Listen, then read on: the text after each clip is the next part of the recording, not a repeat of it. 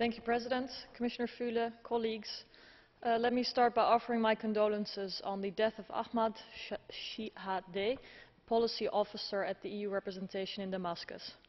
Sadly, the days that the deaths of individuals in Syria made European news are rare, and even as people are murdered by the tens of thousands, we're still searching for solutions. While millions are on the run, countless are wounded and missing, what is the value of a human life? Commissioner Georgieva wrote today, we need a political solution. Yet many, including European citizens, are taking up arms and joining extremist networks, who take the space that is left by the international community. The people in Syria are increasingly crushed between the murderous regime and violent extremists. Today, opposition members even took to the streets to demonstrate against al-Nusra.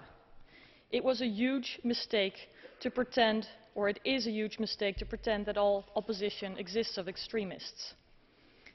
We, as the European Union, must get aid to the people and take the initiative for a UN mandate enabling direct cross-border operations from Turkey, Jordan and Lebanon.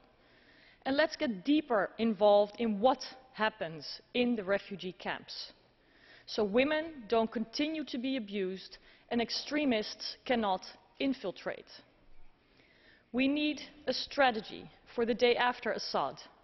In a country full of weapons, with deep wounds that sow a desire for revenge in an ethnically mixed society. The EU should also concretely take in more Syrian refugees itself, and we need to put Hezbollah on the EU's terror list. And we must do more to push Russia and others blocking a real political solution to finally get into shape and stop the killing of innocent civilians in Syria.